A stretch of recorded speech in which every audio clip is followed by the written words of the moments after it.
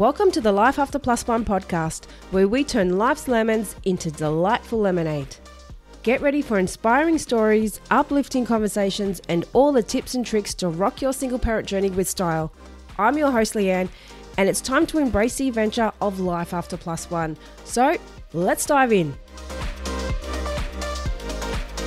Hello, welcome back to Life After Plus One. I'm Leanne, your podcast host, your single parent mentor and coach, and today I want to talk about the topic of kids' behaviours. Why do they act up when they're just come home from the other parent's house? Or why do they put on a little tantrum refusing to go to the other parent's house? Or their little behaviours that they have. What is this about? Is it because they're living in a single parent house? What is the problem? Let's talk about this. Now, this is something I have definitely experienced myself.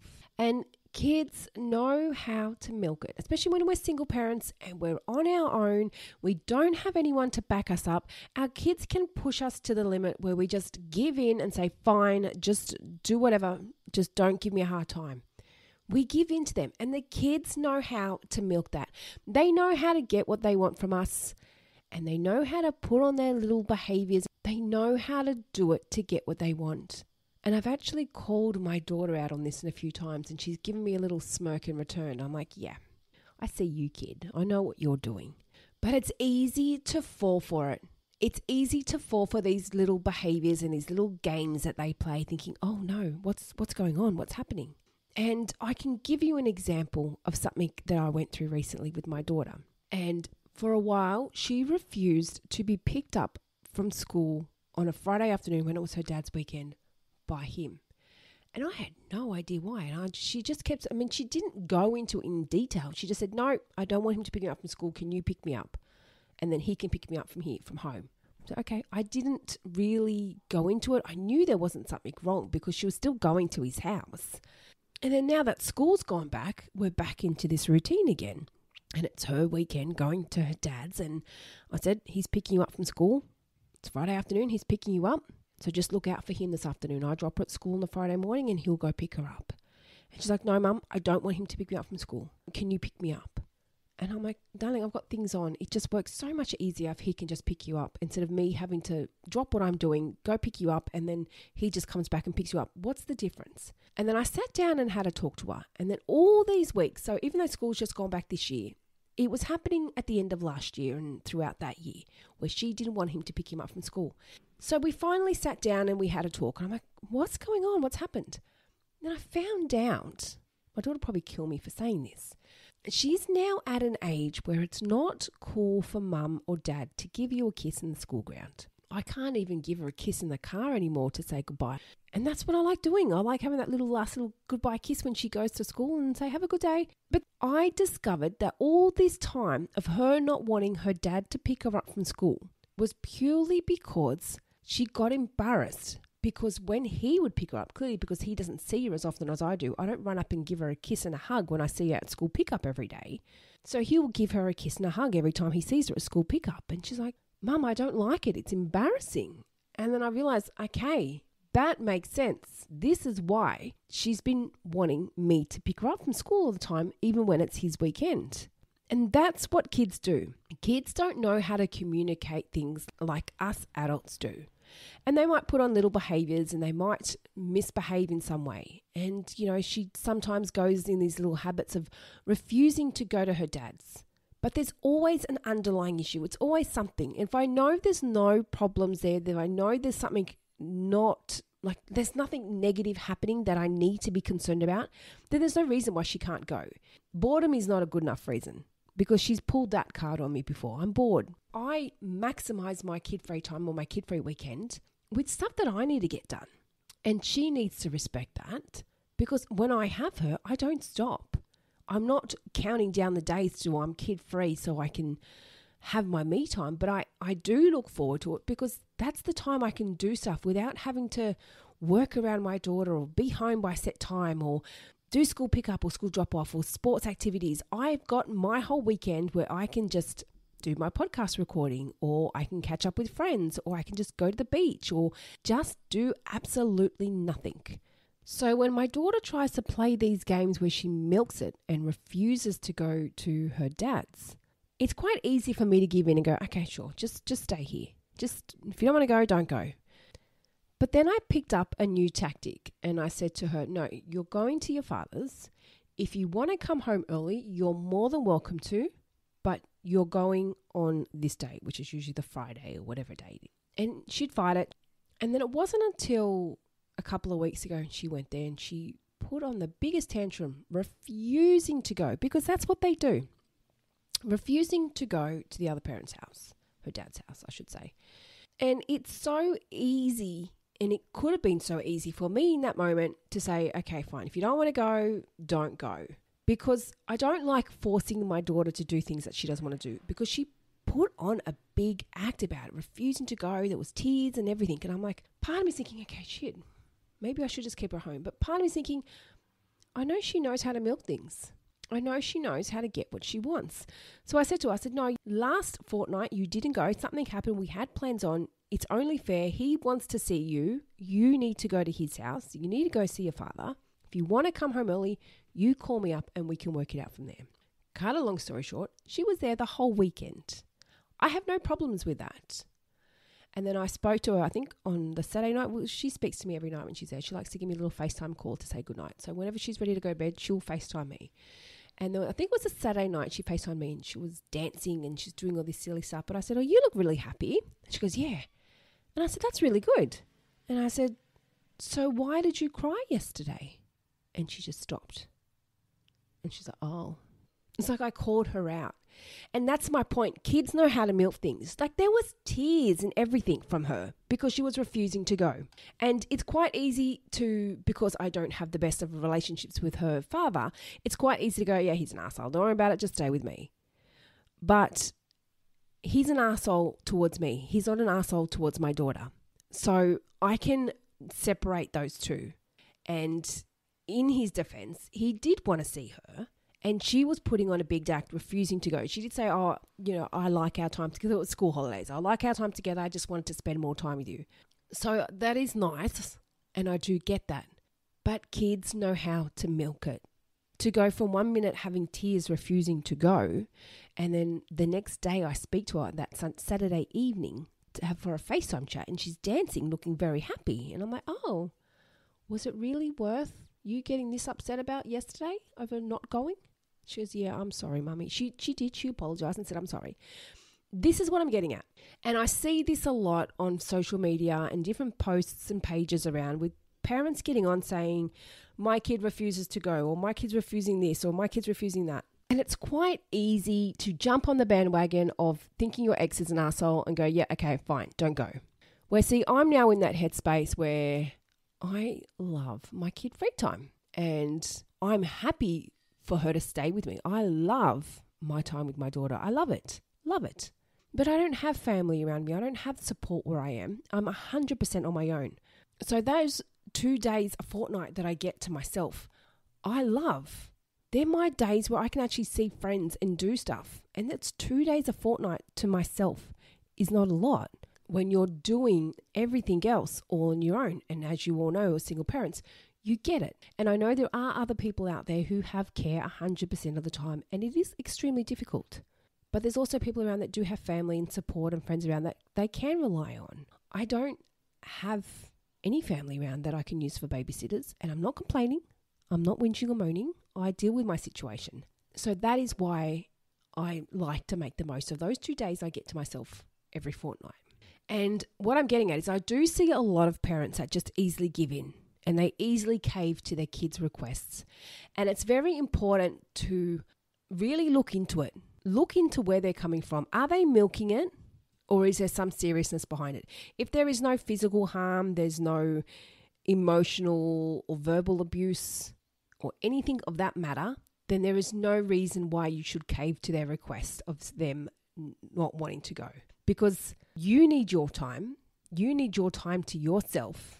And you need to look after you. You can't be the best version of you if you're constantly on go. You need to learn to switch off. And our kid-free time is the time that we get to switch off.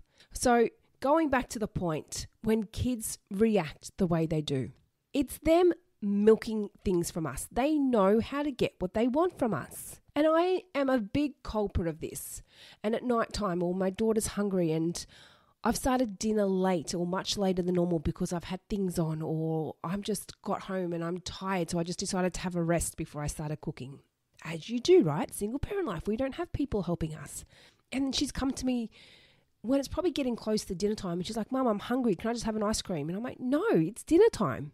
But then I look at the clock and I think, shit, I haven't started dinner yet. It's going to take some time for me to get up and cook. And then I just give in. I'm like, just have something little. It's easy to do that when we don't have someone that's helping us to say, oh, honey, can you go start dinner? Or can you go do this while I'm looking after the kids? You don't have that. So it's very easy to give in to their needs and give in to their little requests to get things from us. And they are experts at doing that. They know how to do that. Now, when kids get to a certain age, it's very important for them to have a little bit of control and a little bit of say in their life. But you've also got to remember still that they're the kid and you're the parent. So when it gets to a point when they're trying to be a little bit controlling of you by manipulating their emotions, which means to put on a little act unnecessarily so they can get what they want, then we need to step in as the parent and not just give in so easily. So like, for example, when I said to my daughter when she was going to her dad's and she didn't want to go, I gave her the option. That's fine, you can go, but you're more than welcome to come back here whenever you want. If you want to come back Saturday afternoon, if you want to come back Sunday morning, if you want to come back earlier, I'm totally fine with that. You just give me a call and you let me know. And she didn't come home early, and I didn't have a problem with that. But that's just it. I gave her that option. And a lot of the times, these behaviors are a result of the kids not having control or say over their own life. Because my daughter has said it to me a few times, Mum, I'm allowed to decide what I want to do. If I don't want to go there, I shouldn't have to be forced to. And that's what it comes down to. They feel like they're being forced to do something, and kids don't like being forced to do anything. Even as adults, we don't like it. If we're going somewhere because we're told we have to, we probably lose a lot of interest in it. We're like, fuck, I'm not going. And it gets like that with the whole co-parenting thing. When they're going to the other parent's house just because that's the routine and that's what they have to do, they start losing interest. So start putting it on them. Start giving them a little bit of the control or a little bit of the say. Ask them what they would like done differently. Ask them what can be done to enjoy their time more. Giving my daughter that option of coming home earlier if she wanted to gave her a little bit of the control. So when she FaceTimed me that night on Saturday night and she was all happy, and I said, it's nice to see you happy. I said, so you coming home early? She goes, oh, I might, but I'll probably just come home Sunday night, which is normal, or sometimes even it's Monday morning. And I said, that's fine. That's cool. But she had that option and she had a bit of say over the situation. And that's what kids want, especially as they're getting older. When they get older is when they usually start to act up and they start to misbehave about going there or about doing something because they're being forced to do it. They're being forced to do it. And another scenario I found out with my daughter is they were only doing things that she wasn't enjoying. When they were going places, it was the beach or the park. My daughter's now at an age where she wasn't enjoying the beach. She's getting sick of the sand, which is crazy. The parks are now too young for her. She's getting too old to go to parks and play with these young kids. So that was another reason she was not wanting to go there, because she felt like whenever she was, that's all they were doing. And I said, well, darling, you need to say this. You need to tell them that. And a lot of these behaviors come from kids not knowing how to communicate how they're feeling or what's wrong. And it's our job as their parents to find that out, to sit down and talk to them. We can't expect them to communicate their problems if we're not sitting down with them and letting them communicate them with us. So I don't like to get involved with things that her dad does at his house. It's not my business. But I did bring this up because for some reason she feels more comfortable to talk to me than she does her dad, which is not a bad reflection on any parent, because it's quite common for kids to feel more comfortable with one parent over the other parent. Quite often, this will relate to the parent that is the primary carer. If you are the primary carer and you have the kids the majority of the time, more often than not, the kids will be more comfortable with you than they are with the other parent. And it's quite common for kids to not speak up or express how they feel or express what they want when they're with that other parent that they don't see as much. I know when I was a kid, my parents co-parented and I had to go visit my dad every second weekend, similar to my daughter. And I didn't speak up with my dad the way I did with my mum because I was with my mum all the time. It's always very different when you're visiting that parent who you don't see as regularly as you do the primary carer. And you're more inclined to be, well, the kids are more inclined to be on their best behaviour with that other parent. Unless it's someone who you maybe got 50-50 and it's probably equal care.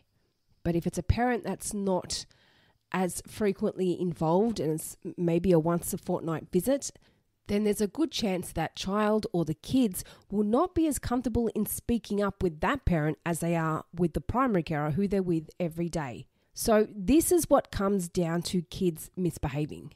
And it all comes down to us as their parent to work out where this is stemming from. And a lot of it is just something minor. So when my daughter was refusing to go to her dad's over the holidays, and I figured out it was just because she was over going to the beach and the park, it was a simple fix as me sending him a message and saying, please don't take this the wrong way. She's now growing up. She's now got different interests. These are things that she's not really interested in doing. And I did word that in a very neutral tone. I wasn't having a dig at him. I wasn't having a go at him because I didn't want him to think that I was attacking him, saying, well, why are you only doing this with her? Because that wasn't the case. And I was just letting him know her needs have changed, her likes have changed and what she likes doing. And she's not so much interested in doing these activities anymore. And he actually made an effort. The next time she was there, they went out for the whole day and he took him somewhere very different. And so now this weekend that she's there, which will be last weekend when this actually goes live, I had no issues with dropping her off on school on the Friday morning because normally when it comes to Friday morning, I get tears and tantrums. No, Mum, please, can you pick me up? Please, can you pick me up? I don't want him to pick me up. But now that I've discovered that that's what it is, she doesn't like to be kissed and cuddled in school, which is fair enough. It's at that age where it's embarrassing. It's not cool. And he doesn't just wait for outside in the car. You go in where we are. You go in and you pick him up from the school ground and he was giving her a kiss and a hug. But for her, it was embarrassing. And that's why she kept saying, Mum, no, I don't want him. And every fortnight when he was picking her up from the school, she was fighting it. And the Friday mornings when I was dropping her off, it was a tantrum in the car. No, Mum, please. And it wasn't up until just recently that I was able to get it out of her. And that's what it is. Just something so minor as that. So I sent him a text message again, just saying, hey, just a heads up. She's now growing older. She's now at that age where it's embarrassing for Mum and Dad to give her a kiss and a hug in schoolyard. So can you please keep that in mind? Don't take it personally. It's not an attack on you. She does it to me too. She doesn't like me giving her a kiss and a hug at school. And that was easy. I got no response back, which is fine. No response is better than attack. But at least he understood where I was coming from and at least he realised I wasn't having a go at him. So when I told my daughter that I did that, I said, Dad knows that he's now not going to give you a kiss and a hug in the school ground. So when I dropped her at school this morning, it was an easy process. It was easy. It was have a great weekend, love you, enjoy your day at school. Bye, Mum, love you, enjoy your weekend. And it's never been that easy. And it's now because I've figured out these emotions and what's been holding her back and what's been stopping her from wanting to go there. And we've now got that sorted. So this is what I'm getting at with this episode. When these kids behave and they don't want to go to the other parents or when they're just avoiding something, there is a reason to it. And it's if there's nothing negative happening in the child's world, then there's no reason we need to give in. And it's either one, they just want a bit of control in the situation. They want to have a little bit of a say. Or two, they're not comfortable with something that's happening and it could be something so little as getting a kiss at school when they get picked up in front of their friends. And you just need to work that out and let the other parent know because they're not as comfortable speaking to that other parent who they don't see all the time as they are with you. So just remember that if the kids are crying and avoiding going to the other parent's house, what's going on? What is it? Ask them. Sit down and talk to them. What is it that's holding you back? What is it that's not making you happy or that's making you unhappy? What can we do to change this situation? And it is very easy to just cave. Kids are crying. Kids don't want something. Just cave. All right, fine. You don't want to go? Don't go. Just stay home. I have done that in the past and I regretted it as soon as I caved. I'm like, no, I shouldn't have done that, but it's too late. I've already said yes. I can't go back on my word now and say, no, you can't. But now I don't cave. I find out why What is it? What's holding her back? And the first 2 incidences, I found out it's because she didn't like where they were going. And then I found out it was the kiss and the cuddle in the schoolyard. There's always something. There's nothing really negative happening in the kids' world at the other parent's house, and there's no reason. There is just something little that they don't like, and they don't know how to communicate it. Work it out with them, find it out, and then find a neutral way to let the other parent know if that child is not confident enough to talk to them.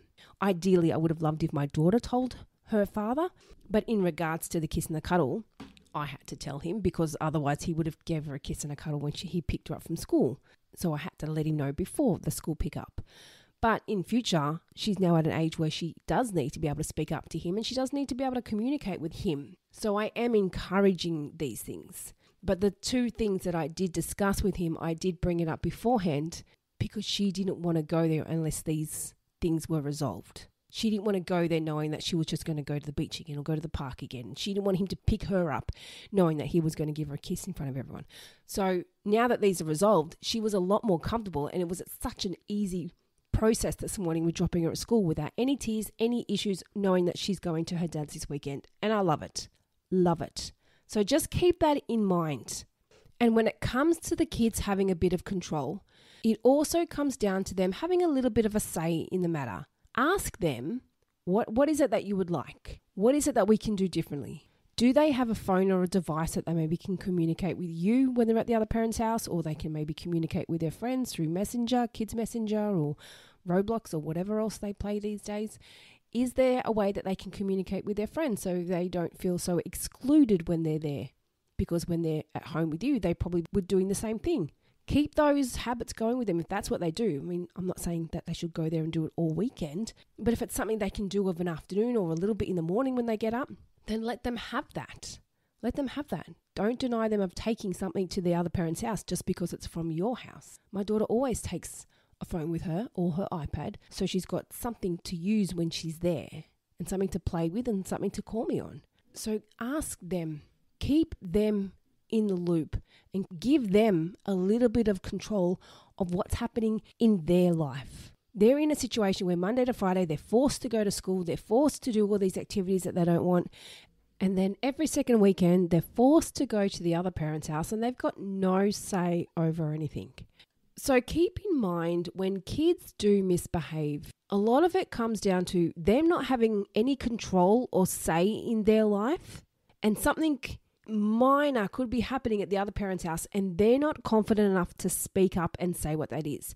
It could be something like they're getting fed a dinner that they just don't like, and they feel like they're forced to eat it, and they don't know how to say that. They don't know how to say that lasagna dish that they make, they absolutely hate. They don't like it, and they don't know how to say that, and they feel like every time they're going there, that's what they're eating. It's just an example. I mean, it could be something as simple as that. And they don't know how to say that they don't like it. So they feel like every time they're there, they've got to eat a dish that they don't like. It could be the fact that they don't have their device or a phone, and they don't have any communication with their friends, and they feel left out. It could be that they don't get a say in watching any of the TV shows or watching any movies. It could be that they feel like they have to go to bed early at the other parent's house, and they don't like that. They want to stay up a bit later. It could be something so little. And the majority of the time it is. And as I was saying, if it's nothing negative that's harming the kids in any way, then there's a very good chance that it's something so minor and little that the kids are just unsure on how to say it. They're scared on upsetting the other parent because they don't see them very often, so they don't want to say that they don't like something when they're only there maybe 2 days a fortnight, and that might upset them. And they don't know how to say it, so they just put up and deal with it. And then when it comes to go there again, they fight it. It's our job as their parents to work out why they're so sad, why they're so upset, why they're fighting something, what's going on. And there's always something. There's always something. Give your kids that little bit of control. Give them that little bit of control. Ask them, okay, what is it? Do you want to come home earlier? Do you want to get picked up from somewhere different? Why do you not want dad to pick you up? Why do you want mum to pick you up at this place? What is it about mum? What is it about dad? What's going on? What can we change to make this more enjoyable for you? And I love that with my daughter, we communicate about everything. I'm such a talker, if you haven't picked it up already. And because it's just me and my daughter here, she cops a lot of my talking crap. I just talk. And she gets put up with it a lot of the time. Well, she has to put up with it, I should say. And a few times she'll put me in my place and she'll be like, Mum, I'm just 10 years old. I'm like, shit, okay. Good call, kid. Sorry. But because I talk to her so much about everything, I love that she now feels comfortable to do that with me. And it's not easy for kids to do that. Kids get quite scared. I know when I was a kid, I didn't just speak up about things. I was one of those kids at school and something happened. I was too scared to speak up. I was too scared to put my hand up in class. I was one of those kids. And it is a scary thing. When you're a kid, it's quite intimidating speaking up to an adult. It's quite scary. So we need to talk to them through that. We need to work with them through that process. What's going on? Why are you misbehaving? Why are we having this tantrum? What is it about this situation we can change? So that's pretty much, in a nutshell, a big reason why kids misbehave. Now, there are other things that do happen that do upset kids and that may cause them to be upset. And it's very important to be able to talk to our kids through these things. So when they do have these emotions and these little things that they're bottling up, that they don't just one day hold on to it and then they just randomly burst and take it out at the wrong person at the wrong time. We need to be able to communicate with them so they can express the way they feel instead of expressing it in behaviors that make you worry or make you think something's wrong or make them look like the naughty kid. Kids don't know how to manage things in the right way sometimes, and it's our job as their parents to guide them and to help them. And it's hard. They get to that age where, they get sassy and they don't like you giving them advice and they don't like you helping them. But you just got to give them that little reminder, you know what, kid, I'm your mum. I'm your mum or your dad, whoever's talking. I have a bit of a say here. Yes, you do have a little bit of say in your life, but just remember, I'm the parent and I'm here to help you. So when your child all of a sudden starts displaying behaviors of refusing to go to the other parent's house, or they start fighting against things that they don't want to do and it's just making it hard for you, and they just start misbehaving and acting up all of a sudden when it comes to a certain topic, we need to work out why. It's our job as their parent to help them communicate what's going on. Kids don't know how to sit down and say, Mum, can I talk to you about how I feel today? Very few kids would do that. Strangely enough, my daughter is one of those who does do that. As soon as I pick her up from school, she's like, Mum, can I talk to you about my day? Yes, you can. Let's talk. Let's chat. And I love that. Love that she's a talker. It is our job to encourage that. It is our job to teach them to speak up about things and not bottle things up. And that's what those behaviors come down to. It's them bottling up something that's happened, which could be something so minor, but they're scared to say it. They're scared to talk about it. They're scared to upset the other parent. So they just don't say it, but when it comes down to going there, they just fight it. And they put on a big tantrum and they put on a big act, and you're very quick to think, okay, what is going on in the other parent's house? I'm not happy here. If they're not wanting to go and they're crying, something's happening. This is not okay. Yep, you can stay home. That's not good. I'm not going to have you going if you're going to cry. It's very easy to brush it off like that and just ignore the reason for why they're crying and ignore the underlying issue and just give in to their emotions. Say, yep, okay, sure. You don't want to go. You're crying. You're sad. You clearly don't want to go. Why though? What is it? What's going on? What's happening for them to react that way? And as I've said multiple times in this episode, unless it's something of serious behavior, then there's no reason to give in. It's usually something that you can quite easily resolve with the other parent. But when the kids do start reacting like this, don't get on your mum guard or your dad guard and then pull out your phone and message the other parent saying, what the hell's going on? So-and-so's crying, she's refusing to go there. What the hell have you done? That is not going to be productive, and that's not going to resolve anything. They're just going to straight away get on the defense with you and say, well, what have you done? What are you talking about? You're full of shit. I haven't done anything. If they're at your house and they're crying, then obviously you've done something, blah, blah, blah, blah, blah. You don't want to get on that bandwagon. Don't do that. If they're crying, you need to sort it out with the kids. There's a reason why the kid's crying. The other parent's not crying. The kid is. What is going on with the kids? Okay? Don't brush off the underlying issue. And it happens so much these days. You see it, something happens, and instead of looking at why, people just straight away get on the defense and go, yep, okay, sure, no worries, you're crying. Not allowing it because they don't like their ex. They don't have a good relationship with the ex. The kid's crying. They're like, okay, good. You don't like him. You don't like him either. I don't like him. So sure, just stay here. And they just get on that whole bandwagon with everyone hating the ex. And then they push their opinions of them onto the kids. It's not necessary. It's not necessary. Like I've said in so many occasions, on so many different episodes, I don't have a positive relationship with my ex. Mind you, I just got a nice text message from him then saying, okay, thank you. See, I'm now at that point where I get pleases and thank yous because I don't tolerate bullshit from him. And you've got to just cut off your emotions from what happened between you and them, not what your co-parenting arrangement is about. Don't just straight away think something negative about your ex if your kids start crying, refusing to go to the other parent's house. Something could have happened. But if they're crying with you about something that's happened there, then it's your job to step in and sort that out. So to sum it up, this really comes down to us as parents having a good communication level with our kids, being able to talk to them when things are not right, and teaching them to speak up to us and speak up with us when something's not right on their end, encouraging that with them. And that's what a lot of these times, these behaviors come about when it comes to co-parenting, and then not wanting to go to the other parent's house and then fighting things and getting angry and moody. And as I said, this is not the only reason why kids muck up. There's a lot of other things involved. I'm just touching on today the behaviors when they're all of a sudden mucking up and not wanting to go to the other parent's house. Kids misbehave for a whole lot of reasons. And a lot of the times, it's never done with bad intention. It's just the kids wanting to feel loved, wanting to be included, wanting to be heard. And sometimes when they're not being heard and they're not feeling included because they've lost control over their life and they don't have a say of what's happening at the other parent's house, they'll then start to muck up, or they start to misbehave, or they'll have a little tantrum. So when the kids are going to the other parent's house and they start to have a little tantrum and they start to play the poor me card and, give you the guilt trip and not want to go, nope, not go to dad's house, not go to mum's house, nope, I'm staying here, and they start crying, instead of just so easy giving in, work it out. And if you're someone that loves your kid free time and you don't get a lot of kid free time to yourself, then don't give in. You need your time. You've got to set your boundaries with your kids too. No, sorry, I love you to bits, but this is your weekend with dad or your weekend with mum. I've got a lot of stuff I've got to get done this weekend. You can call me whenever you want.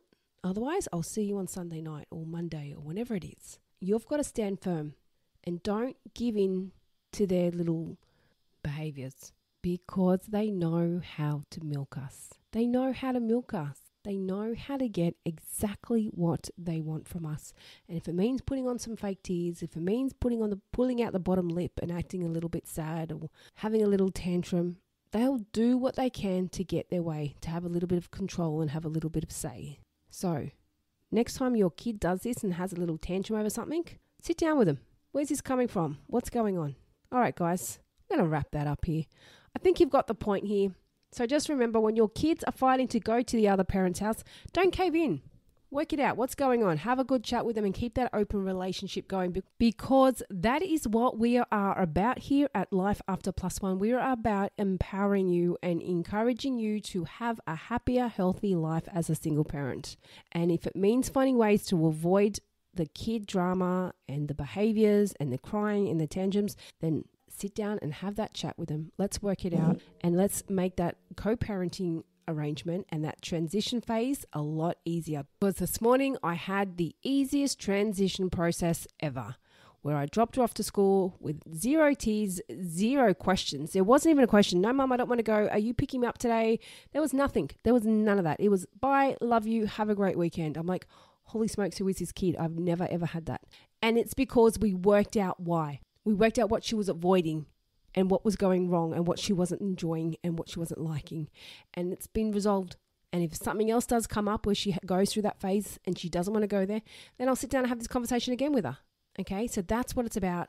Making that co-parenting transition so much easier to make your life easier without the drama and the stress. So when you are kid-free, you're not worried if they're crying or sad or upset. You're enjoying your kid-free time. So on that note, it is a Friday here. I've dropped my daughter off at school and she is at her dad's for this weekend, and I'm going to enjoy my kid-free weekend. So thank you all. I do hope you got something from this, and it's all about making your single parent journey so much easier. If you have anything else that you need, you want to reach out with a question, you want to share your story, if you need a bit more support to make your single parent journey a little bit easier, then jump onto my website. I have quite a few different programs available there that can help make your single parent journey so much easier and enjoyable. Once again, thank you all. I hope you got something from this, and until next time, I'll be in your ears then. Love you all. Thank you for joining us on the Life After Plus One podcast. If you loved what you heard today and looking for some further support, then jump onto our website, lifeafterplusone.com. Plus, don't forget to check out our Instagram page for further resources and inspo. You can find all the links in the show notes. And remember, you're not alone on this path. I'm looking forward to seeing you on the next episode. And in the meantime, keep thriving, keep growing, and keep exploring your amazing life after plus one.